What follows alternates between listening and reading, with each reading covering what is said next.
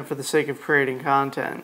Like, we're not actually going to plug this in. They're not actually going to see anything. It's story time. Lightning. They'll enjoy it. Okay. Wouldn't you like to hear about this? We're going to show photos too. Sure. All right. You guys read the thumbnail. Let's talk about it. So this place, we were actually here when it happened, but it got struck by lightning head on pretty much. There was a lightning bolt that came through the side of the building on one of the light poles, and it basically backfed through the entire building and hit a couple of the... I can't say basically. Yeah, well, it did. So we actually had this context, we're replacing a switch that wasn't completely fried, but definitely had some issues. We actually had a crew of cablers upstairs, one of our crews installing, and they were in the server room, which, if you don't know, has no windows, but they still saw a pretty bright white flash. And yep. Yeah, that was... we had to get the fire department out here. We had the whole crew on the scene. It was a burning smell. It was crazy. But yeah, lightning is a serious concern when we talk about anything tech in Florida. And so 100%. We had kind of what happened here was there was a light pole outside. That ended up getting struck with directly, and that went into the ground, and it fed into the main meter panel. And it not only did it bend the meter panel and make a huge hole in the concrete there and the stucco work, it also damaged the drywall inside and bent the framing of the wall. You know, we're talking about a massive, massive amount of electricity. And blew chunks out of the side of the wall like it was nothing. There was like concrete laying everywhere. It was a pretty insane hit. It's crazy. Yeah. And you know, one of the scary things about lightning when it comes to technology is sometimes it will fry things, but one of the worst things with tech is sometimes it won't fry things. And so that was the case with this switch that actually is in the library, because the library was the building that where it was hit. The switch was fine for several weeks, but they would have random network dropouts, and we probably think it was a power supply issue. I think that took most of the girth, but it may not have been, because we actually installed 2 cameras. We had a Flex and a G4 Pro that were mounted directly outside. Well, the Flex was inside, but they were basically next to each other. One was inside, one was outside, and the Pro was completely dead. And that's because it was about 10 feet from the lightning strike. So just the electromagnetic radiation in the air is enough really to kill something like that.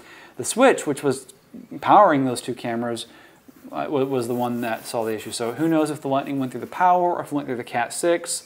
Fortunately, we did inspect the cabling. We didn't have any fried Cat6 as far as we could tell. But this definitely did make us think about installing technology in Florida. You know, something to think about. If you're working with copper of any kind, that can conduct electricity.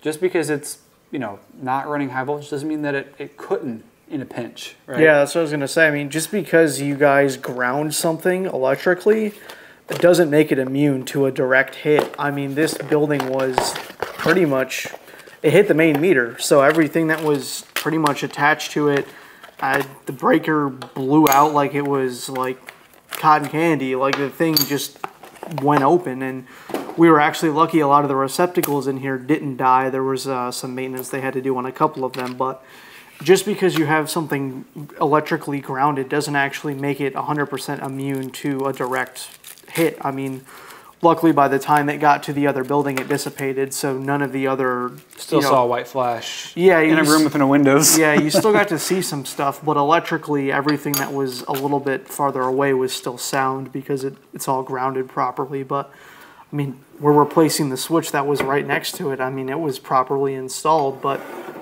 just due to how close it was to the strike, I mean, there was nothing you could really do about it. We actually had a couple of cameras in the attic die too, because when it came through, it blew a chunk of drywall actually out in the attic where the cable was, and it was insane. We'll throw some pictures up so you guys can kind of take a look at that, but it was one of the craziest things I've ever seen while being on the job site. It was pretty crazy to have. Yeah, I was in the gym and I saw a white flash. There were windows in there, so I just thought it was, you know, lightning outside, but it's, you know, I actually talked to a friend of mine who studies physics part-time. He's a professor, and we're trying to figure out what it was that they saw, and we think, and if any of you guys know this, please do comment, but we think what the white flash that we all saw wasn't actually photons hitting our eyes necessarily.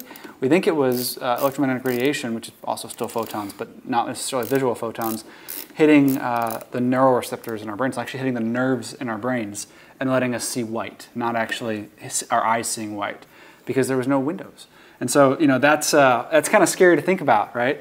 It's kind of like you know, using Wi-Fi to, you know, control a computer that doesn't have a Wi-Fi chip.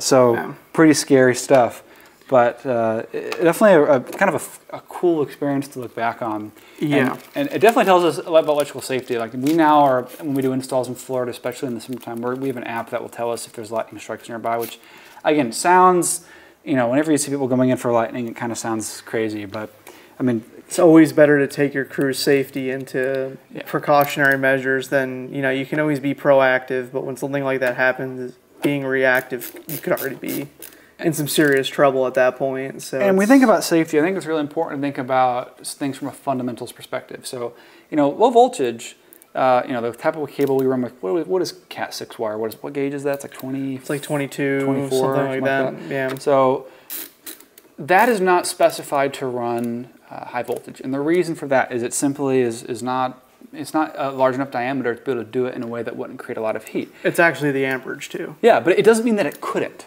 Yeah. Right? That's just the spec. And the spec is there for safety, but it does not mean that you could run a light bulb off of Cat 6. Is it a good idea? No.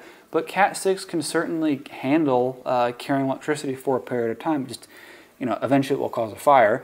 But from a fundamentals perspective, it can conduct electricity. And so, you know, keep that in mind when you always make sure too, if you're very unsure of something, I mean, even as low voltage people, we'll bring in electricians for, you know, if we need a 20 amp receptacle modified to be a 30 amp receptacle, I mean, we're probably pretty intelligent enough to be able to do that. But, you know, for safety, insurance, and just generally being smart, we would prefer to have one of our electricians actually come out and do that job for us to make sure that we're not forgetting something that, you know, they can test for. And we actually did that on this job. So we, you know, we actually, the fire department come out because there was some burning smelling. We didn't lose any APCs, fortunately, but the burning came from one of the mains was hit pretty hard, one of the main breakers. And so we actually had an electrician come out and make sure the server room was safe before we went back in there, because I mean, electricity can do all kinds of weird things. If that sounds weird to you, just YouTube ball of lightning and your mind's gonna be blown. But electricity can do all kinds of weird, funky things, and so, you know, we actually want to make sure that the room is safe, because who knows? Like the rack could be electrically hot, but sometimes, and so, you know, when in doubt, when it comes to electrical safety, there is no doubt. Take precautions. This was a very unique experience. I hope it doesn't happen again. Although looking back, well, if it does, I hope we can get it on video. That'd be amazing. Pretty cool. Yeah, I don't think you will though. But I'm still kind of trying to figure out. I haven't really got a solid answer, but on why we saw white in a room with no windows. But I think it might be neuron related. But it's pretty cool. You know, it's important to ground things. But again, you know, something like this happens. You know, it's important to ground things, but it doesn't really matter when the lightning hits. Lightning is an insane. Yeah, if you get a head-on hit, it's pretty much toast. But this is also for you guys that do installs. Think about this. You know, in your contracts, you have a warranty. Make sure you have a clause in there that, you know, covers that acts of God are not covered under warranty, because it does not matter how well we install a switch or a camera. If a camera is 5 feet from a lightning strike, it's going to die. And so these are things that you need to make sure you cover. You know, our client here is very understanding, and they have really good insurance, so it wasn't a problem for us. But that's something to think about. And these problems scale up as you have more clients, and as you have clients with a lot more cameras. You know, if you have a site like this with dozens of cameras, 1 or 2 will have an issue. And in this case, every camera in the site, I want to point this out to the UniFi haters. We've lost 3 cameras on this 50 camera install. Sounds like a lot, but let me finish. One of them was due to the roof leaking. There was an indoor camera, Hurricane Ian, and we had an indoor roof leak, but all of the exterior cameras survived Hurricane Ian. And then the other 2 died because of a lightning strike within 10 feet. So, you know, this is still a pretty new install, so we'll see what happens in the years to come, but that's a pretty good reputation in my book. Survived lightning strikes and Ian, so. Yep. No, it was an insane event, but just always a reminder for you guys to, you know, double, triple check, make sure you know what you're doing. If you don't, contact the right people who do. It's last thing you want to do is try something, and that'd be the last time you ever try it again. So we've come close to 5 feet from absolute total chaos. So it's take it from us that, you know, always just, you know, research what you're doing, make sure that you have the right resources to do what you need to do. Don't try and risk it just to, you know, get it done. And I want to point something out here. Some of the, you know, technology firms, there is some toxic people on there. So if you're unsure about something, be the idiot. I am the idiot all the time, and sometimes not intentionally, but like.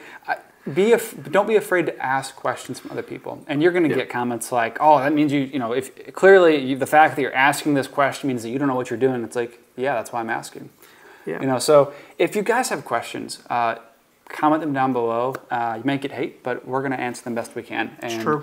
Always happy to take a call. So if you guys want to call us, we're happy to do that. We do consulting, so if it goes more than 15 minutes, we'll bill you. But if it's less than 15 minutes, happy to talk to you. You won't want to stay on the phone with this guy for more than 15 minutes, so I don't think it'll be a problem. But you know, be the idiot and ask questions. And we're always, you know, we always should be the idiot. Always trying to learn new things. We're learning new things every single time we do a project. Every single time we take a client. Always learning something new. So true. But with that, we have to get this switch installed. And yeah, so thank you guys for tuning into this kind of little story time vlog. We're gonna go pop this thing in, but yeah, just and they get dinner. I'm starving. Yes, so. This was a job well done. Thank you to everyone who is involved. Our guys work really hard to kind of get this done, and thank you guys for watching our content. It definitely inspires us to drive the extra mile for sure. It's not always easy powering through a lot of this, but you guys definitely. It's definitely hard running a business and a YouTube channel. Yeah, and doing your regular job. It's just like we got a lot of stuff going on, so the content we try and crank out is, you know, going to be a little bit more for us to do, but we try and always get it done. Should I plug the referral program? Plug the referral program, I guess. If you guys know anyone who needs IT consulting, head on over to unifiedit.tech. You can get, I think it's like up to $1,000 depending on the project. So, you know, IT consulting is you know, if you know anyone, happy to help. So, with that, we will catch you guys in the next one. See you.